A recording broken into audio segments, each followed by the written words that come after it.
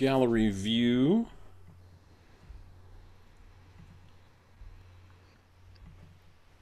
There we go. Okay, I'm gonna turn off my video just to save on bandwidth. Okay. Welcome, everyone. Good morning. And welcome to you on Zoom. Welcome as you are hopefully joining us on the YouTube feed via the Aaron Copland School of Music website. I'm Mark Powell, Director of Orchestral Studies here at the Copland School. And you join us for a two-parter centering on something that we as musicians do absolutely every day in one guise or another. When you think of the A word being audition, that doesn't have to be the thing that you go through the semifinal and the final and sit behind a screen and play an excerpt. Sending in a recording for a scholarship, being interviewed for admission to a program. We musicians, by simple virtue of the fact that we are performers and we put forth a prepared public face that engages our technique and our musicality and all of the things that we work so hard to make look effortless at a moment's notice, don't spend a lot of time, unfortunately, until later, mid or later career, thinking about the mechanics of how to audition. And it's something that you can work on right now. And so to walk us through that kind of preparation in much the same way that we've talked about foundational skills over the previous 6 weeks, I am delighted to welcome back Professor Frank Morelli to talk about the A word, or auditioning, and its mechanics, how you prep for it, and most importantly, how you think about it. Welcome back. Good to see you. Thank you. Great to be here again. And I would say, just to get right down to it, this, as I've pointed out in previous weeks at the outset of these classes, this is part of an arc of a curriculum, you might say, that I had in mind. And now we're at, you might say, the term paper. We're at the practical application. And so we started with the theory. Of course, along the way, we did playing and all as well, but more from a theoretical point of view. And now we're down to applying it. And in fact, I will just slightly, usually I totally agree with my colleague in his introduction. Usually, so don't get too smart. Yeah. Blast! I was so close. So close! No, just this time, we're going to work a little bit backwards with a final product, meaning the pieces that our wonderful students have contributed for today. I believe we have 2 flutes and a bassoon, so probably we'll go maybe flute, bassoon, flute, just to keep a certain variety going. And these are 3 young artists that are near and dear to me because I have them in another class where we deal with a lot of the same issues. But the point of today is I want to take it from the standpoint of we are behind the screen. And in fact, I would encourage you, in fact, we may do this as an experiment, that some or all of the pieces, the performances that have been uploaded are video as opposed to audio. And I'm going to recommend that we listen through the first time.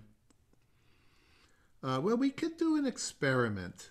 Why don't we listen? I think we're going to listen to Haley first. There's more to it before we really get down to it that I want to talk a little bit about.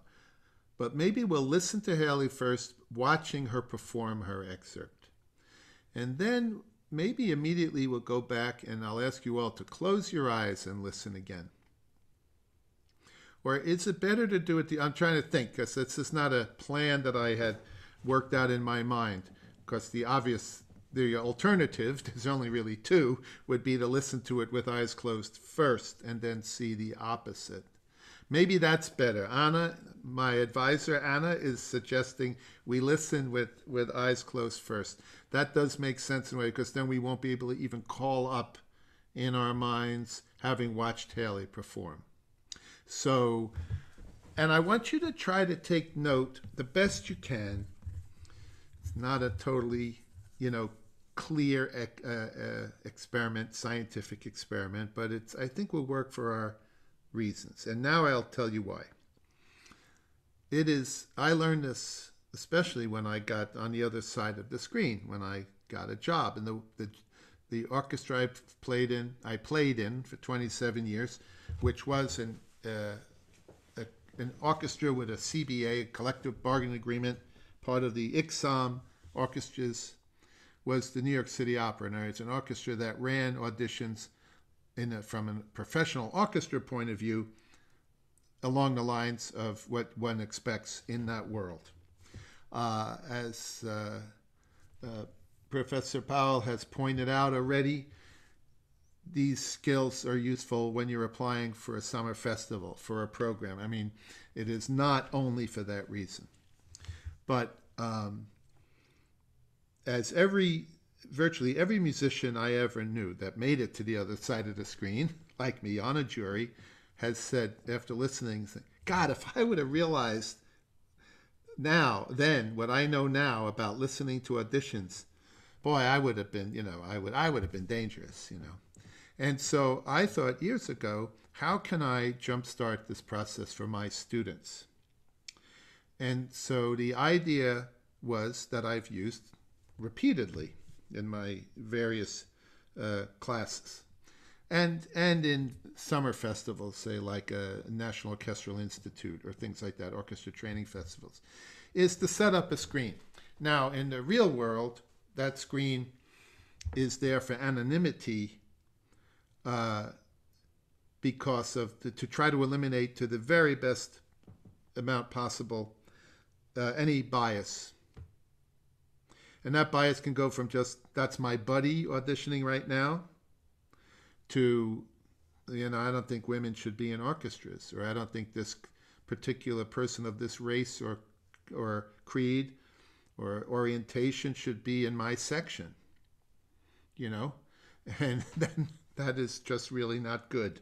And often I've pointed out that there was sort of a magic pill that must have been sent to all women when the screen went up in the orchestra world, because all of a sudden women were good enough to get jobs in orchestras in the United States. And that must have been some miracle cure that women all of a sudden started to play so much better. And obviously, I'm being facetious. They were playing just as well as they did the day before. But now, for certain people, they were not being biased. Or maybe all of us. We all have biases as we're learning. Small microaggressions or other biases that you would swear you didn't have in the way you think about things.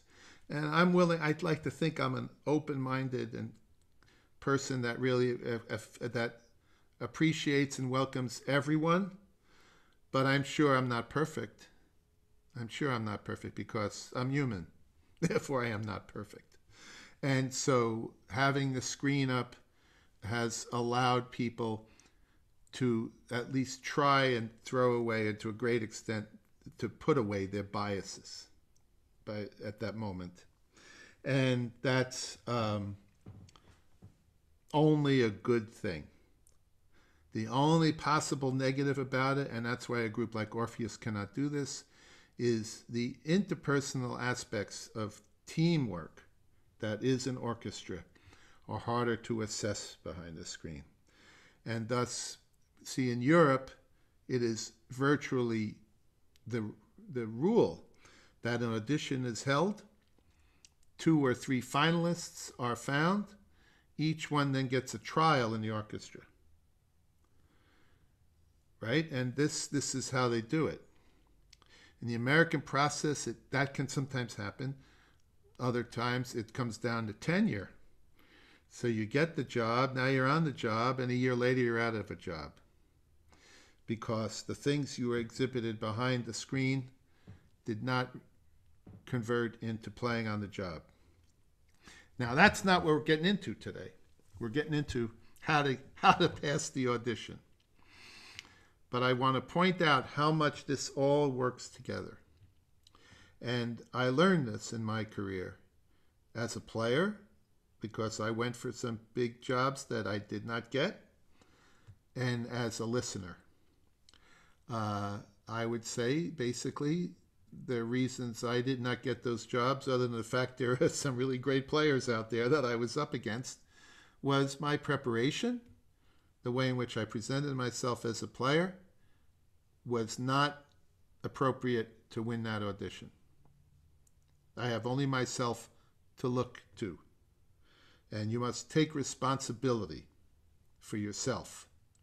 If you want to get anywhere in this world, that doesn't mean you have to hate yourself, but you have to take responsibility. And that's just the way it is. And in that way you can improve. Therefore, you're doing yourself the biggest favor by doing so. So, I learned that over time. Luckily for me, without getting into my biography, my weaknesses in that area, certain individuality and character in playing, sometimes maybe over the top, in my own mind, let alone some other people's minds, led me to be successful in those walks of life, so to speak, in career, that I have found myself to be successful. So I found a way for myself. And in the course of my failures and successes, and in helping my students, I've tried to come up with certain truisms that I think, a collection of facts or small facts that can be combined to help one be more successful. Okay, now everything is subjective. I'm about to say something that there are certain objective aspects to your preparation.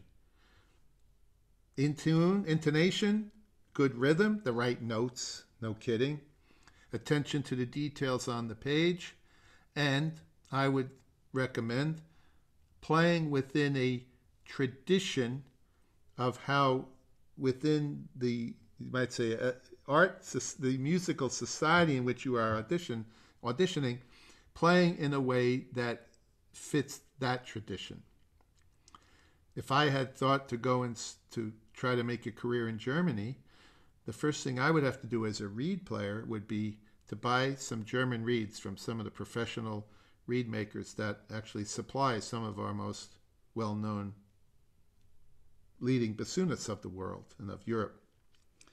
Because I play in American style. In fact, what is American style? It's like 12 American style, whatever. It's a big country.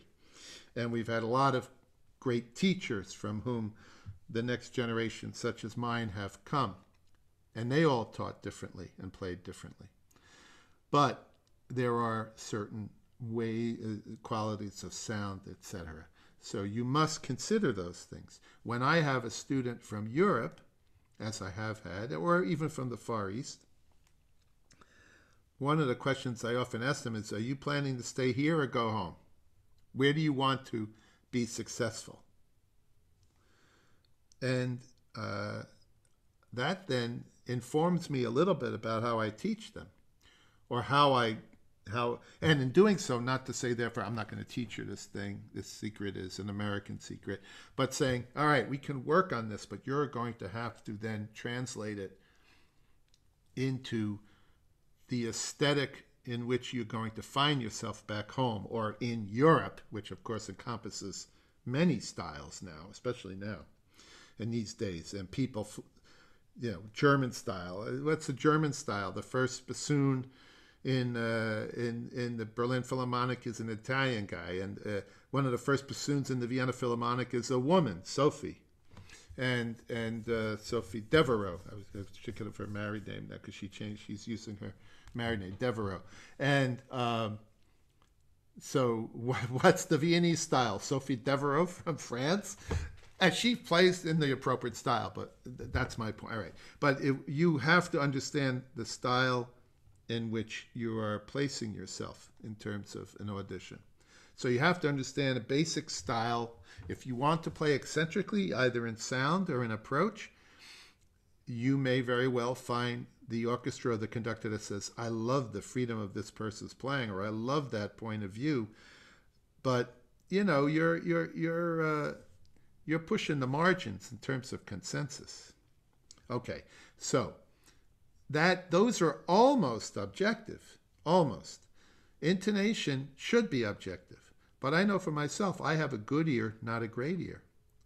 When I listen to auditions, say at the Juilliard School where I've taught, with my colleagues from some of the Lincoln Center orchestras, without naming names, although I'm about to say something complimentary, a couple of them have a much stronger ear, or perhaps perfect pitch, something I don't have.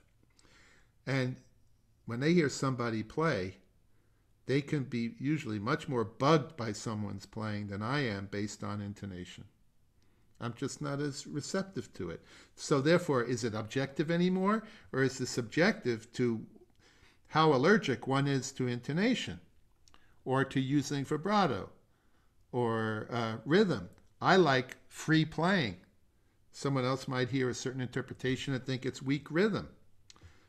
Right? That's why the traditional approach to playing solos is important within parameters, but a traditional approach. Now, one of the things I have learned the most, or the attribute that I feel is essential in great playing, is exactly how I've been zeroing this course into this day. And that is staying within your sound, creating a focused, controlled sound, and maintaining the line from the inside and resonating each note to the next note, whether it's fast or slow, high or low, tongued or legato, lyrical or technical, to use the term technical. That kind of playing already separates you from 90% of the players, maybe even higher. I'll leave it at 90, not to sound too like wigged out. Barking at the moon sitting on the park bench. Old man, you know. And you know what else? 90%? Yeah, I won't get into that. So that's just the fact that I have learned from hearing many, many auditions and hearing many great players. In terms of rhythm, and we have talked about some of this, about how to use the metronome, we're going to get into it again today. It is possible to have a concept of an underlying rhythm. I think I played for you a recording of myself just opening of the Rite of Spring with a click going, to show you how I could play it in a disciplined way, yet sound musical. And hopefully, to my thinking, obey what was written on the page. So, or pay respect to, to what's on the page from the composer. So the concepts of what we've been working on in terms of the vocal style, getting into the sound, proper vibrato, proper articulation, all of those things, deconstructing and constructing an excerpt so that you can call upon it when you need it and be accurate and prepared from the first step in the audition. All of that stuff was leading us to today. Now, the thing is, we're talking about it in auditions, and like Maestro Powell said, the A word. The fact is, I'll tell you one other personal thing about myself and my point of view about this, then we're going to get down to work. I think we'll have covered enough territory. Because I came from the generation where the screen went up. And I was some hotshot at Juilliard as a kid, and in the past, maybe, some conductor would have called my teacher, actually he did, and say, "Who do you got? I need a first bassoon out in some orchestra," which in those days was 26 weeks, is now 48 weeks, although they're not working, or 50 weeks or 52 weeks. But the thing is, those days are over. And my teacher did instill in us more of a soloistic kind of playing. And as I said, that worked out in my own career. I'm not blaming him. I thank every day of my life, literally, that I studied with Stephen Maxim. So none of this is criticism of him. I mean, I would not be where I am today without him. That's it. Simple, stated, clear as one can put it. And I owe him a complete lifetime of gratitude. And he knew his audience too. That was what I was really better at doing and capable of doing. Anyway, long story short, when I would take some of these auditions and really think I had played well and not get as far as I thought I should, it's very possible to get sour grapes over that, to become, you have to play people, you have to play in the box, you have to do this, you have to do that. Well, it's true. Some of it's true. And I have to say, sometimes I hear orchestral players play extremely controlled and smooth and in a line. But for me, devoid of expression, and it makes my flesh crawl. But the playing itself is excellent. And I've heard conductors tell me that mostly when I've been playing chamber music with them, pianists or violinists that are also conductors, that sometimes if they close their eyes, they can't tell what orchestra they're in front of anymore.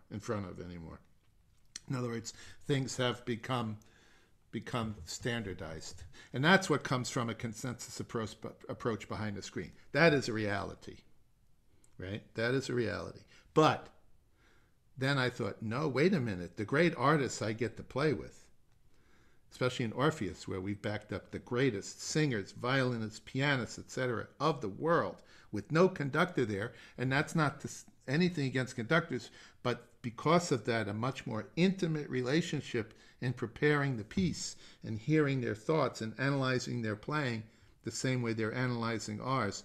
I realized those great players, no matter how, except for one very idiosyncratic person I won't mention, who I really thought is off the wall, but I won't mention this guy's name. It's a man that they play with those values. They play with great intonation. They play with a great control of their sounds. They play with an underlying sense of rhythm that's ironclad. So one does not have to give up being an artist to identify with these other, as I call them, more objective aspects of music making. And that has been my manifesto, my goal, my journey as a player and as a teacher. Wage beautiful music, but do so within certain confines of the most accurate kind of playing. Not to the extent of becoming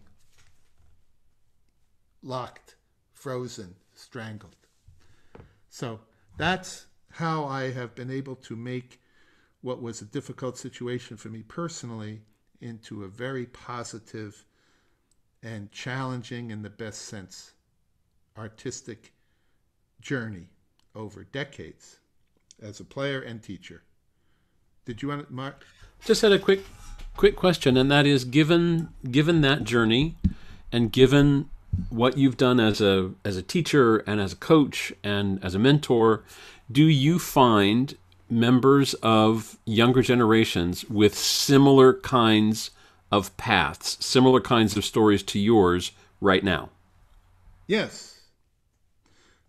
Thank you. We're talking about the orchestra world right now. Yes, and, right. And so, that's a particular path. But, I mean, last week Amani Wins was here. Among her teachers, I don't ever like to take credit for any one student, like their success, although I give my teacher total, because he deserves it, total credit for anything good I've done. But I don't expect that, and nor do I believe it. But Monica Ellis was my student at the Juilliard School in Manhattan School of Music for 3 years. And over the span of the time was 3 years. And Peter Kolke, who is quite a well-known solo artist, teaches at Vanderbilt, was my student. And Lacolian Washington, who's now in Boston running it's at the Settlement House.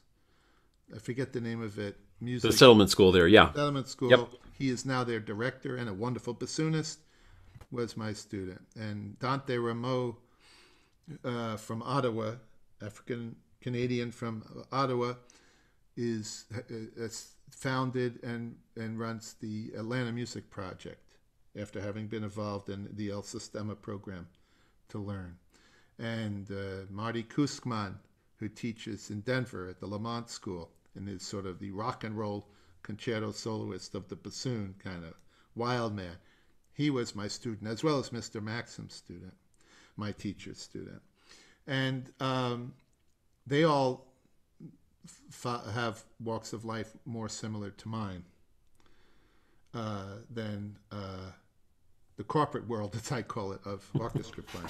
But that's important to think about, and I thank you for casting the mirror in that direction, because for undergraduates and graduates right now who are in the midst of their study, notwithstanding COVID tide, I'm looking both backward and forward beyond that.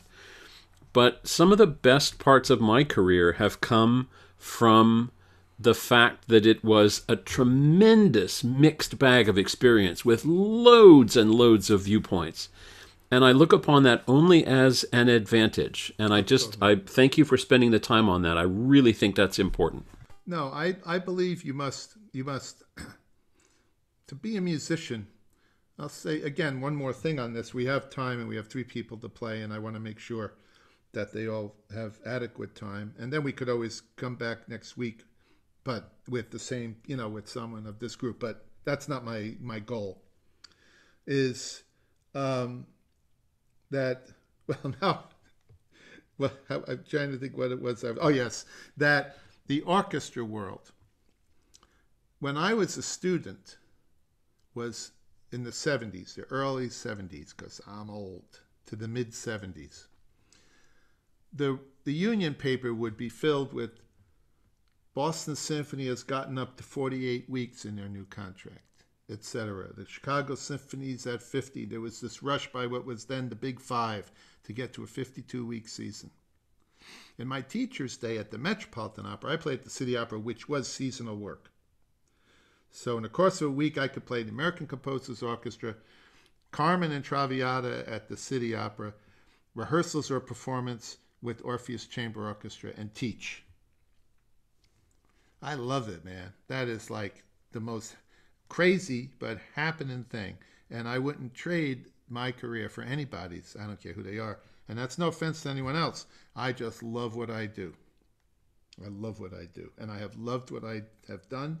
And I am the most grateful guy going to think that I've been able to have that in my life. I can't even believe it sometimes, but when I think about it. But I do feel that way.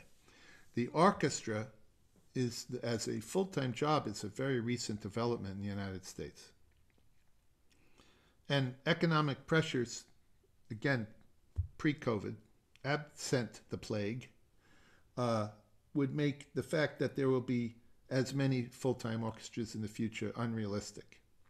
That doesn't mean the music business is dying. It just means you have to be a musician, not just a member of a corporation.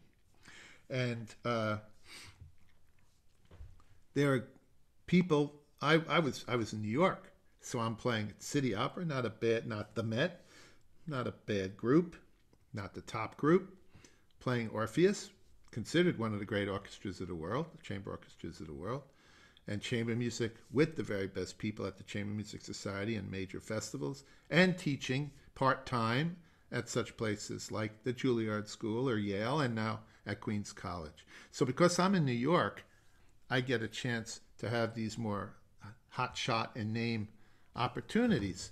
But people live my life all over the country in terms of having university positions or adjunct part-time positions or full-time positions like Peter Kolke, who then goes out, or Marty, who then go out and play all sorts of solo and chamber music concerts and orchestra playing at times. Or Monica, who is teaching.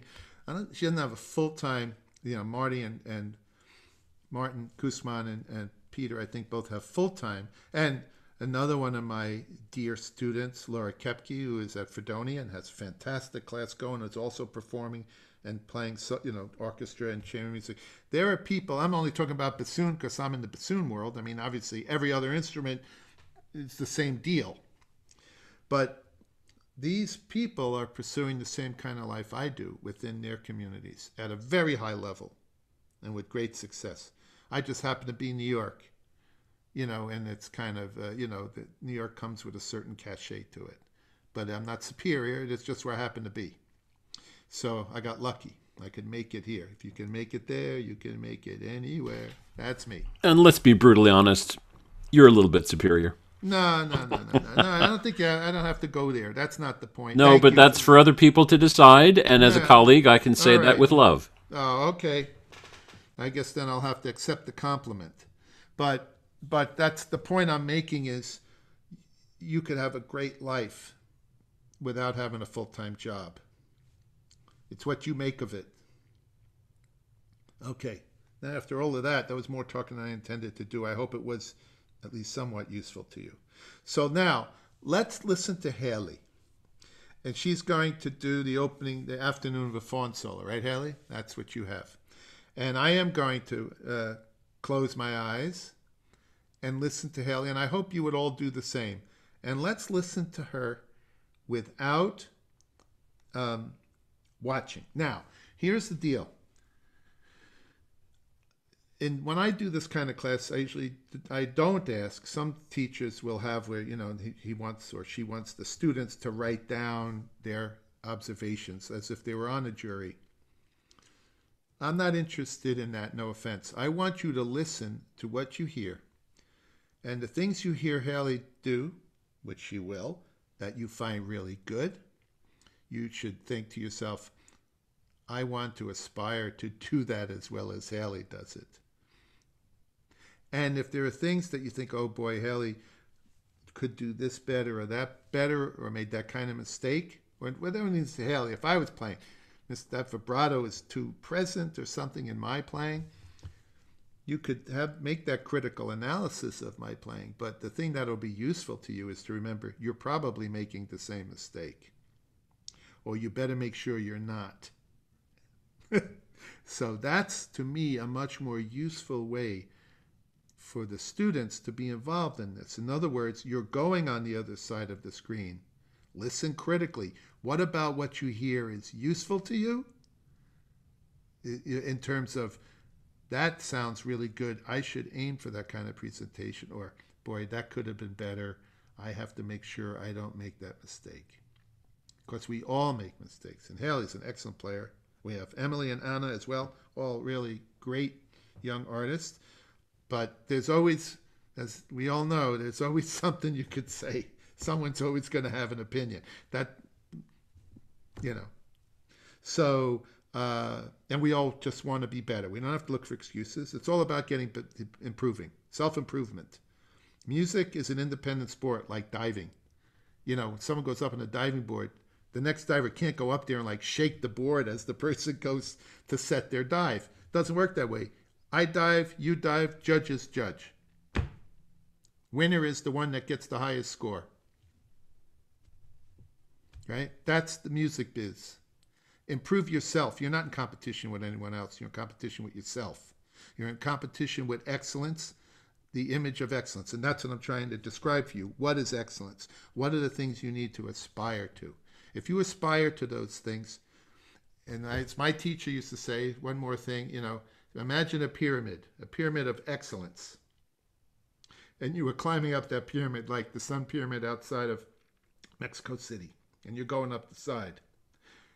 Every time you go up the step, you are on a ring, let's say, that is shorter, that has less length, less volume. Fewer people could stand on that ring. You climb a few more steps, the same thing has happened. There are fewer people there. Otherwise, there'd be no such thing as excellence. Everything would be the same. If you continue to self-improve, if you continue to push yourself to the highest level you can make, you are more competitive. But not because you are competing other than with yourself. To improve. Improve yourself. That's the goal. Self-improvement in everything in your life. Try to be a better person, a better spouse, a better friend, a better community member, a better musician, right? Just try to do better. That's it. See you next week. Okay, let's listen to Haley, and I'm not going to listen to her as much as I enjoy Haley and we're friends. I am going to close my eyes and listen to Haley, only her flute playing.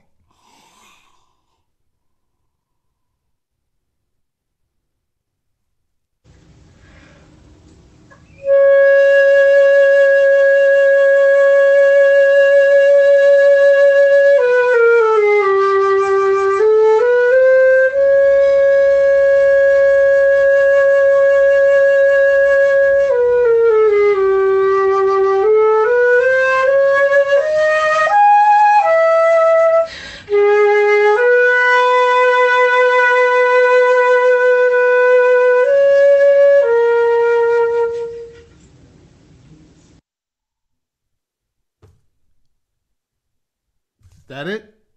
That's as much as you were going to do? Okay, good. That's fine. Now, let's do it again. Let's hear it again, and this time we can watch Haley play.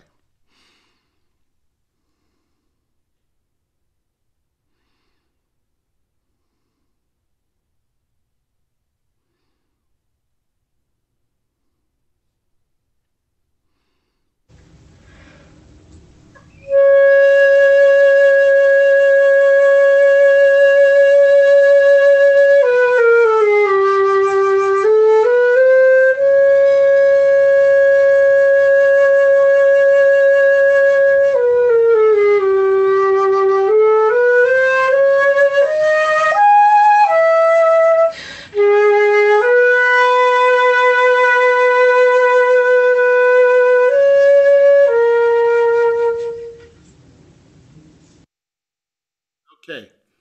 Now, does anybody in the audience in our class have a thought? Did it sound the same to you or different? Now, of course, we heard it a second time. So that's why the test is weak in that we heard it a second time, not just that we only like it. Anyway, that's the best we can do under the circumstances.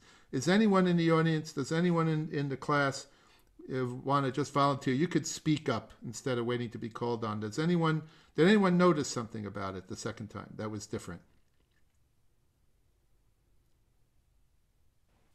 I noticed the second time it was a little more distracting to also have that visual part, but on the other hand, you could kind of see the phrasing, the way she moved with the music. So I don't know if I necessarily liked it better, but it was definitely different. Okay, that's a great answer. We you know it is distracting. I mean, it's like a brain function thing. I'm sure we could get a neuroscientist on here to explain from all these times. I'm sure they map the brain. They have people listening to certain things or doing certain things, and they could match how the brain is firing. How does the brain fire differently if we watch Haley play versus if we listen to Haley play? Or, which might be really interesting, if we only watched her play but couldn't hear it. I mean, that would be a good experiment, right? That would be a wonderful experiment in terms of judging somebody. How do they look to you? Do they look friendly? Do they look angry? Do they look nervous? Do they look competent? Do they look scared? Right? It could happen. Mark, There's actually Chris Cavaretta just put something in the chat that I was just about to mention, and it wasn't that I thought differently. I just noticed a couple of things that I didn't notice without the visual. And Chris's comment is that there's a bit more clarity to the dynamic. My ear fell on the first and second articulations, Haley, when you came back to the home pitch at the top. The first one was this delicate, beautiful, it approached perfectly. And then when I saw you play it, I went, oh, that all of a sudden sounds louder. So, again, it's minutia, but right to Professor Morelli's point. And thank you, Christopher, for putting that in the chat. I felt I liked the sound a little bit better when I watched you play than when I listened alone. And I liked it both times. But if I had to, like you said about minutia, man, I'm listening, trying to answer this question is, like I said, I haven't really done that before. This is the first time I've done it, this idea of let's not watch Haley play, let's watch Haley play. And use literally the exact same performance because it's a recorded performance, which makes it more of a controlled experiment than if we said, all right, play it again now, Haley, because now she played it already. That all of those things dilute the test aspect of this process. Okay. So what I would, and of course now we're stuck with the vagaries of recording qualities and techniques and all that. But if you were putting a recording in for a recording round, we used to call it tape round back in the day when people actually used tape for the I have to. The Met says I have to send in for the tape round before I'm going to get a live audition. That's what we would call that for you young people. So So that would be the same. Haley would have been producing an audio tape, an anonymous audio tape for the first round, audio recording. So what I would love to hear more, Haley, and some of it could be the recording, but we're just going to accept the fact the recording is the recording, and my advice is relevant, whether or not it's totally reflected in the performance, is even more sensitive, as we've talked about, to be right in the middle of the sound as you start that, so that you can change that color on the sustained note as you go through the phrase. In this recording, it sounds ever so slightly hollow. And again, it could be the miking. It could totally be the miking. But we're talking about what we're aiming to do, whether that one performance reflects all of these, what I'd like to think are truisms on my part. Those are the things to look for. That, as we've talked about that idea, if you remember back about the sound having the two circles and this middle one being the core, and that the phrase is directed from the core and not just like get louder or softer. In fact, those things can sometimes counter the phrase. So I'd say, to the extent you can start that, and I'm not a flute player, so I don't know how you do it, but even more of a concentrated sound, so that then you could add more meat to its bones as you blossom that first note.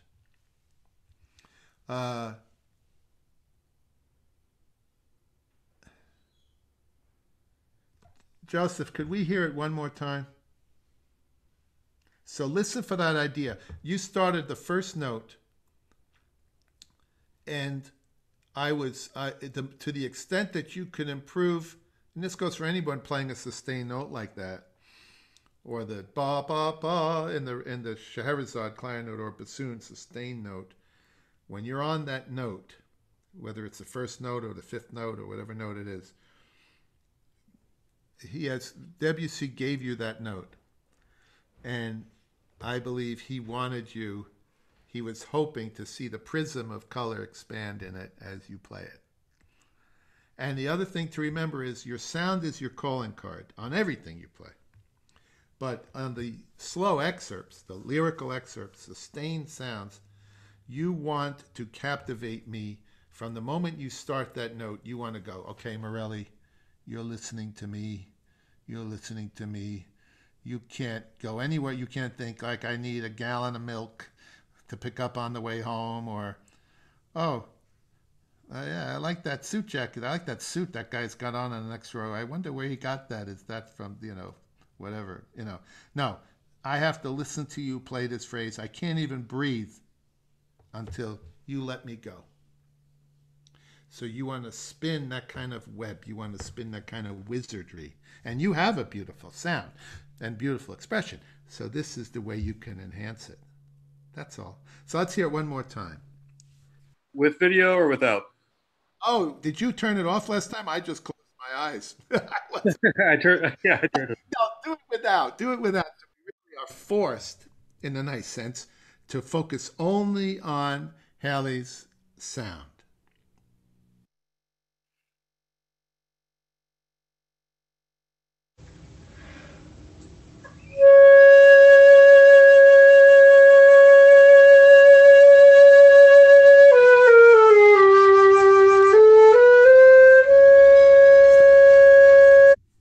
Stop. No, that's okay. Thank you. That's the one thing. If I don't run it, then but I asked Joseph to run it, because when I try to do that, you see me. I get it becomes a comedy of errors. So I appreciate that Joseph's doing this for me. Maybe you don't think it's so funny. I like trying to say it's a comedy of errors anyway. But I would love, Haley, and we've talked about this in class, in our own class, that idea that there's this inexorable, subtle, but inexorable move towards that second note. Could be just a little bit more. It's internal. It's more covert than overt. That's for sure. But you can go for that. I don't have the music in front of me, although the music is up here. I see I didn't open it, and it was here. so I should before I'm talking out of turn in a way. What is the dynamic of the first note, and then there's any indication on in dynamic going to the second note? And you could tell it's while I'm opening it right now. I'm in the midst of getting it open. Oh, here it is. All right, soft and expressive. Soft and expressive. Is this from Jeannie Backstress's book? I imagine.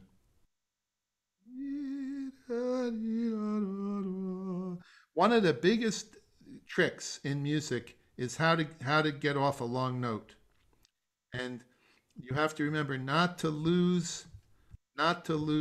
to stay leaning into like against the resistance of that note, so they keep spinning towards the second note, and then that the bridge to that second note is really direct and clear, not a heavy-handed way, but that real absolute bridge to it. I see. I got the music up, so I should have had it up before, actually. Uh, all right, Joseph, just continue where we stopped, where I made you turn off the machine, or just run it again. Either way, it doesn't matter.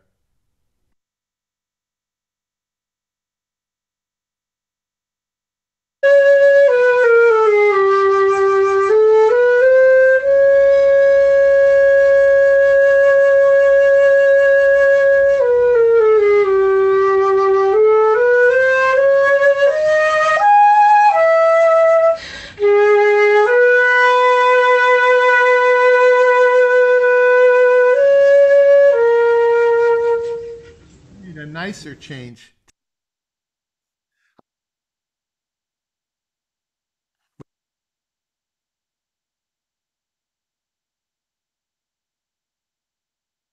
Notes? Would you say you were?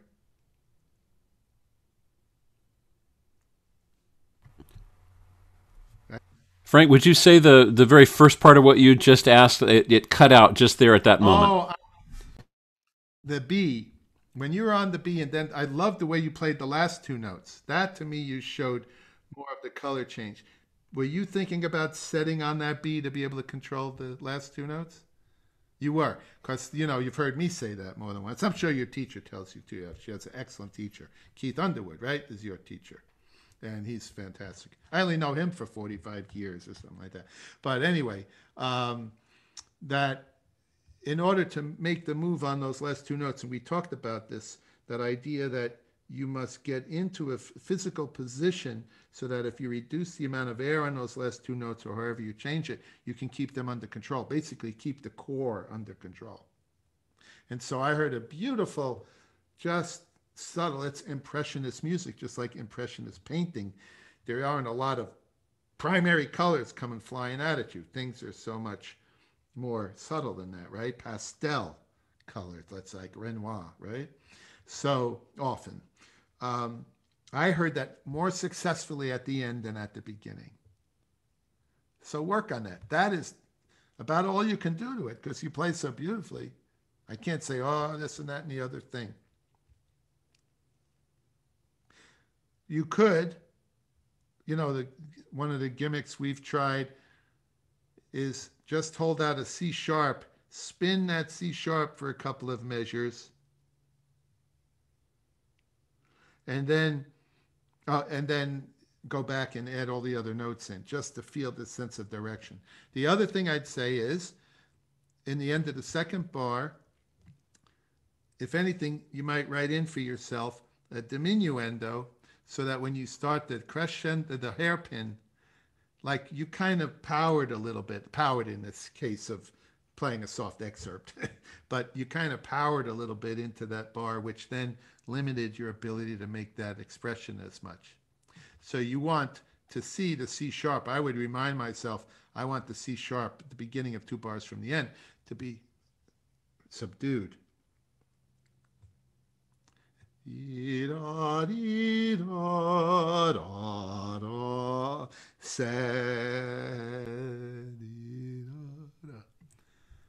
And so you need to sound, as I like to put it, drop dead beautiful from the first note. You just say, oh my God, he or she is, that's good looking. Or, oh my goodness, the Grand Canyon. You know, I remember the first time Mrs. Morelli and I saw it up for real. We had come at night, and in the morning it was very cloudy, and then the clouds parted. You know, it's like cinematically. It was like the Grand Canyon. It's like, oh my God, here's the Grand Canyon. And so it's like that sound. You hit us with that sound, like I said, and you captivate me. So that we can work on that this evening if you want. It's up to you. Okay? So we'll go on for now. Thank you very much. Beautiful. Beautiful playing. All right. Excellent. How about we'll listen to Emily, just to switch over, and then we'll work with Anna. And then if we run out of time, we could work some more with Anna next week, or Anna and I, we could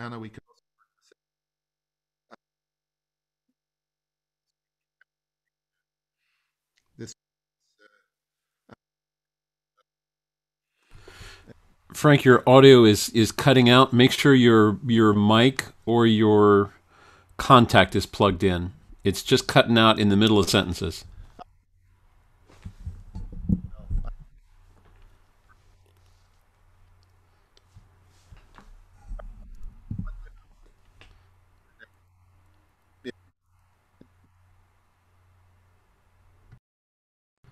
Keep talking.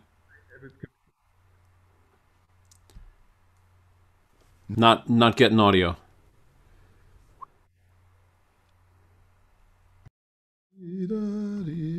Microphone.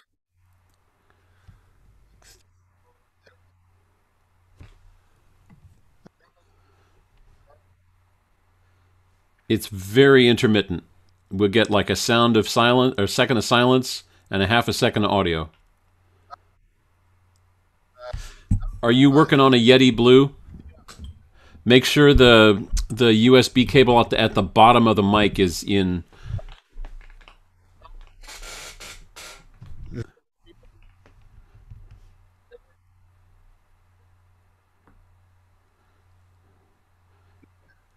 Everybody else getting the same kind of intermittent audio? Okay, yeah, it's systemic. We're going to have to maybe go to the audio in your computer.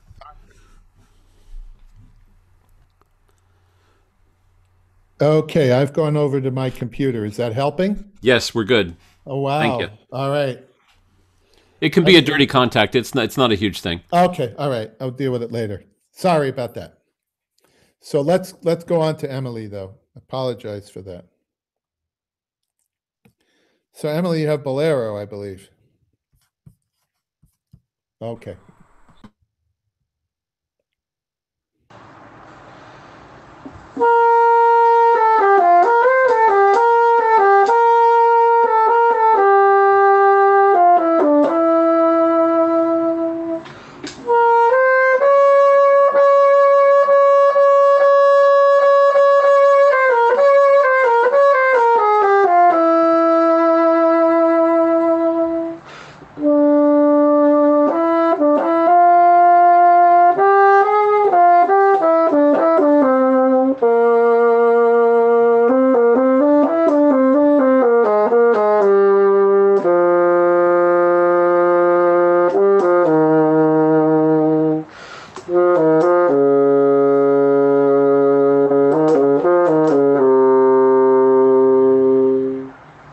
Okay. So in this case, we were actually watching Emily listening to herself playing instead of watching her play. I should have had my eyes closed, but I was listening intently. So again, what do you notice? I mean, one thing I notice is the key clicks. I know that auditions, that some people are bugged by that. That should have nothing really to do with your performance, but it's important to make sure your instrument is silent. Like oil it up before an audition, before you play an audition live or a recording. The beginning, it's really the same deal as Afternoon of a Faun. It's getting into that first note and then moving along. And then, of course, one of the games in Bolero is time. And for that, I suggest, for instance, practicing Bolero along the lines of what I said earlier about making music but answering to the higher authorities of intonation and rhythm, as well as right notes. is to practice bolero at 24. If you're thinking about 72 as a basic tempo for bolero, that by doing it at 24, you can, it makes you, yep, Professor Powell's checking it out. How'd I do? Well, I can't hear you. No, it was that was I should not have made that obvious, but I've all of my lessons this week has been about pegging tempos and about memorizing the tunes that give you 60 or 120 or what have you. And my low 70s have always been a little shaky, so I just tested myself. And how'd you do? Thank you very much. You did very well, and I did very well. Thank you. Oh, phew. Safe. Glad to have my pronouncements backed by an authority, an eminent authority. So the idea of practicing it at 24 means you must do more of the internal rhythm, but then match up to, answer to, so to speak, the metronome, one measure at a time. And that is a way to keep it really secure. You were pretty much secure most of the way, and a couple of pauses along the way to be careful for. Can we hear it? The other thing, so the reed sound, and then the other thing is creating again a focused piano sound that then you follow through the excerpt and keeping it really together. Can we hear it one more time, Joseph, please?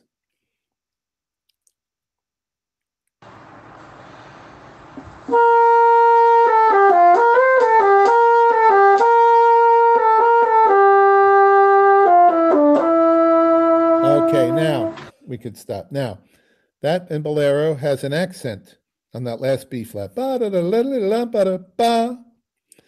And the question is why? And I think I might have already brought this up at a previous class, but it occurred to me after years of banging my head against the wall and having read or heard something which I've never been able to find again, and perhaps Professor Powell knows what I'm referring to, but bolero is a 4/4 melody written out in 3/4. Because it's da da da da da dee da da be da da, and there's an accent there, which Ravel wrote. And it took me years to figure that out. And then I realized, and after something, I would tweak my interest in it. So I wish I could ascribe it. I could attribute this thinking to where I kind of heard about it, but I don't know. I haven't been able to find it again. But all of a sudden that note is obviously on a beat, and that's the last one of the B flats, and one would probably most likely aim for it if one were looking at a 4/4 version. So Ravel says, my musician may not aim for an accent on the second beat because we're not trained to accent second beats. So I am going to put an accent on that and say, this is the B flat we're aiming for. And therefore, it's very important. How do you start so that you can find your way to that accent appropriately and have a sense of it moving through the line, very much like the Afternoon of a Faun. It's literally the same concepts, except on the flute, relatively low middle register, on the bassoon, relatively mid-high register, upper middle high register. But the goals are the same. And this is that idea of staying in your sound and sculpting an absolutely clearly etched line. That is successful on auditions. Other things are not. They're just not. It's not going to meet up to people that can do what I'm talking about. And of course, play in rhythm, because that's the easy way to get rid of you. It's rushing, bad rhythm, you're out. It's out of tune, bam, you're gone. So those are easy, those are easy. You want to play with in such a fastidious way that you are forcing the committee to listen to you and to come to a conclusion. In the early rounds, what you want them to conclude is, this is really a good player, we should hear him or her again. Then as you go along, then you have to be an artist and you have to accept the fact some people aren't going to like your sound or they're not going to like your vibrato, even if, let's say, it's really great, or your music making. That person is too dry a player, too obvious a player, and we have to take our lumps for that, right? Can we hear it one more time through from the beginning? So be listening, people, for this idea of that the line should be moving to the last B flat. And let's hear it again.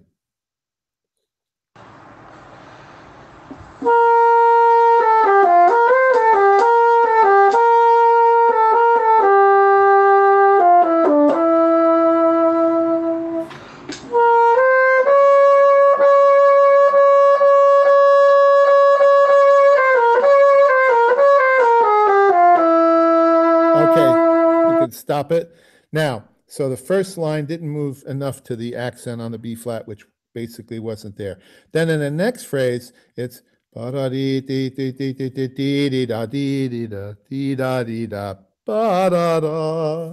which is another accent Ravel put in. On the second beat.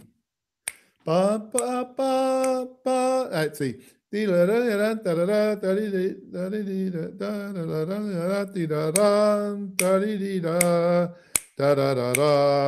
it is. Bum, bum, bum, bum, bum, bum, bum, bum, bum, bum. Now it's on a downbeat.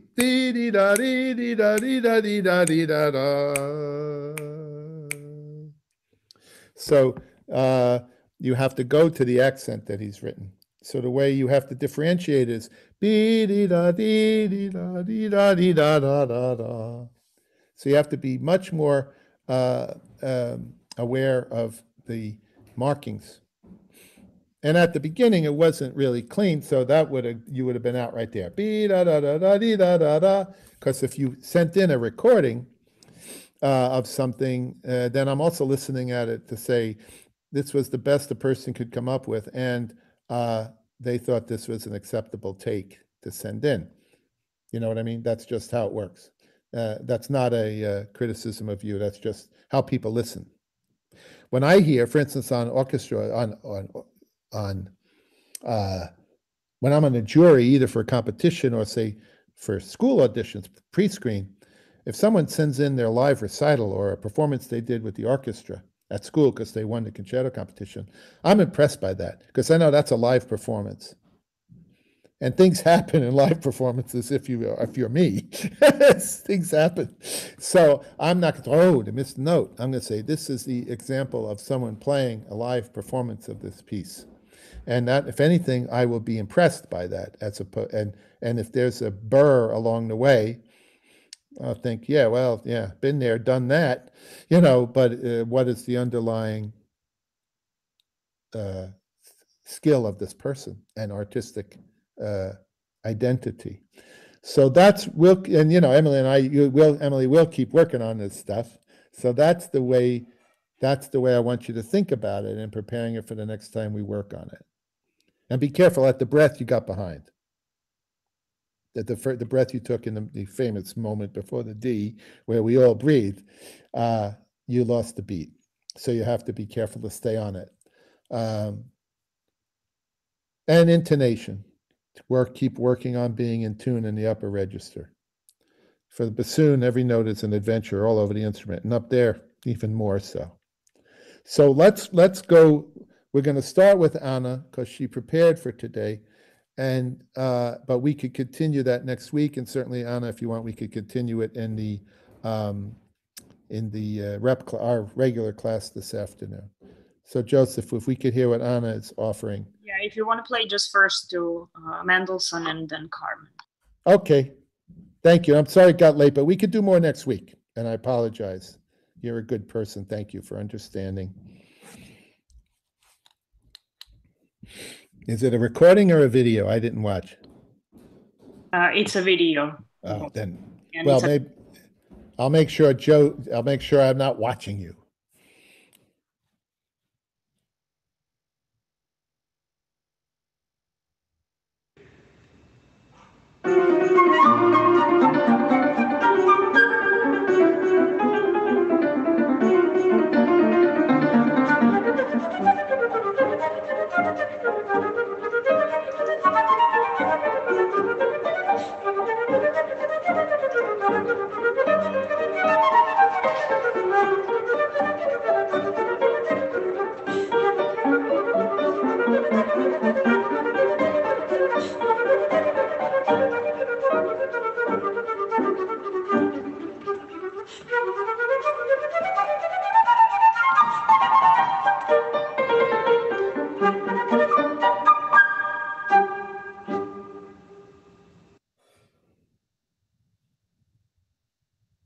And one more? Is that what you said?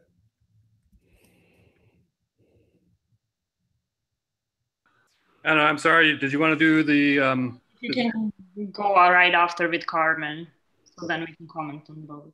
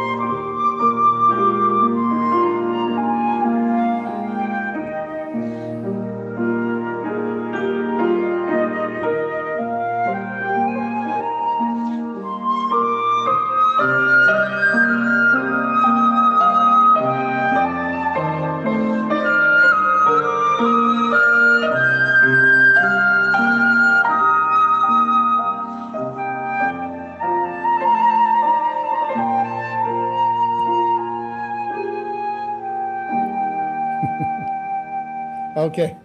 You can't do that in a performance because I'll be sitting there saying, da, da, dee, da, da, afterwards. Now, one of the things that actually, it's interesting hearing them with the piano accompaniment, of the orchestra, realization, shall we say, of the orchestra. And that's useful. Is that from Jeannie? Yeah, good old Miss Baxdresser. She's a sweetheart. And her husband's a bassoon player who was also a saxophone player, like I was. He kept on with it. He's the one that said, well, I shouldn't say this, but he said, because we both played it as kids and then put it down, and then we were working so hard at playing the bassoon. He said, saxophone's an instrument, you can put it down for 30 years, and when you pick it up, you play it better than you did when you put it away. And in some ways it was true, because we worked so hard to make a sound on a bassoon and supporting and fingering and all that, and the sax is a little more welcoming in that department at a low level, because to be a great sax player is just as hard as anything else. So that's not, okay. The thing that we're going to work on this some more. I want to work on this for next week because I'm going to give you an assignment. And actually, Haley, you could do the same, although we could also work on it in the afternoon. Both of those could be improved, as could the Debussy, by working particularly on maintaining the core and the sound and the vibrato all the way through. Certain notes in the second one, in the Carmen, were a little bit like late getting to the vibrato a note would, in the bassoon I call it like wah wah, a little bit, just a little, like you could be a little more on top of it. And I mean, almost, a smidgen more on top of it. The beautiful parts were absolutely beautiful, and the Carmen was more successful as far as that goes. So the other thing I would say about the piano, I derailed myself. When we listen to these things, as a listener, either if you're experienced, I played Carmen over 100 times in performance, let alone rehearsals, dress rehearsal and everything else. And we had that on the audition for First Flute when Bart got the job, and that was behind the screen. Actually, I was the chair of the committee, and I kind of insisted. Some people wanted the screen down, but a lot of our friends were auditioning, and I said, no, I think we should have the screen through the final round, because too many people we know are showing up. And even for my own benefit, I didn't want to have to own up to, like I was going to have to make a decision, and it was not going to be based on personality. I wanted to try to be the best jury member as I could be. But what I was going to say is, when I listen, and in this way, in a way, playing it with the piano is helpful, but in some ways, not cheating, almost like cheating in a silly sense. Cheating is that you have to hear that stuff in your head.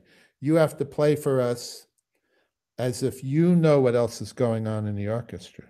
And I remember up at Yale where I teach, and we were doing a mock audition kind of thing, and Professor Unjan, conductor at Yale, who was many years conductor of Toronto Symphony, et cetera, and a horn player was playing something out of, I think it was a Mahler symphony, and the young woman stopped, and Peter said, I could hear like the cellos come in there, and so he's listening to it as a conductor, and he's hearing this horn player and understanding where it is he's putting the rest of the orchestra while you're playing.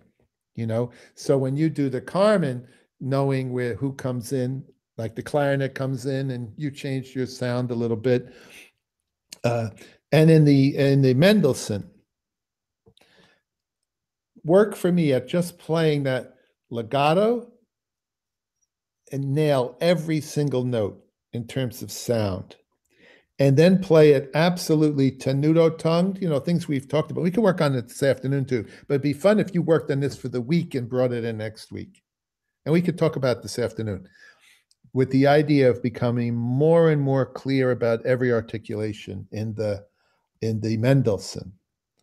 And it's really the same technique as the Carmen, and it's the same technique, Haley, as the Debussy. So I'd say, Haley, working at just zinging every note in that solo in a row, or doing, as we say, deconstructing it into the scale of notes within it, or intervals, arpeggios and things, thirds, whatever, but with the idea not of fingers, but of being absolutely in the middle of every pitch, and then working from there. Yeah, I just have a question before we finish. So how would I improve my breathing? Because I am struggling a lot, because there are only 2 breath marks in the whole excerpt. So how would you approach this? It's like a lot of notes, and it's pretty low for the flute, right? Well, what I'm saying, I would argue, I would like to think this is a good answer, that the more efficient you are at being in the middle of the sound, the less air you will use.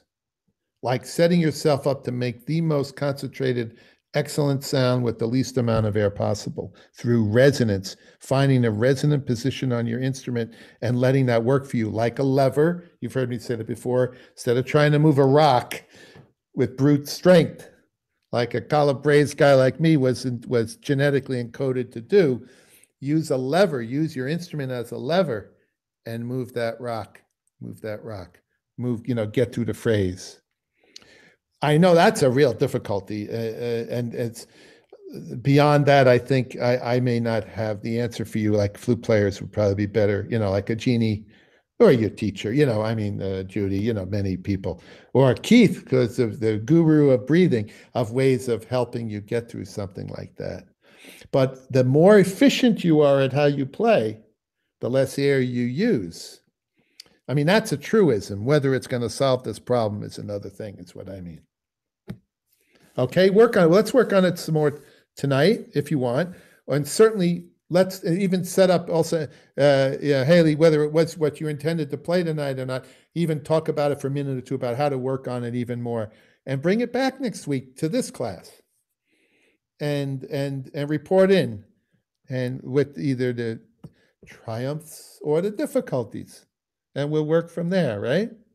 What you learned, or what you questioned, or how it felt.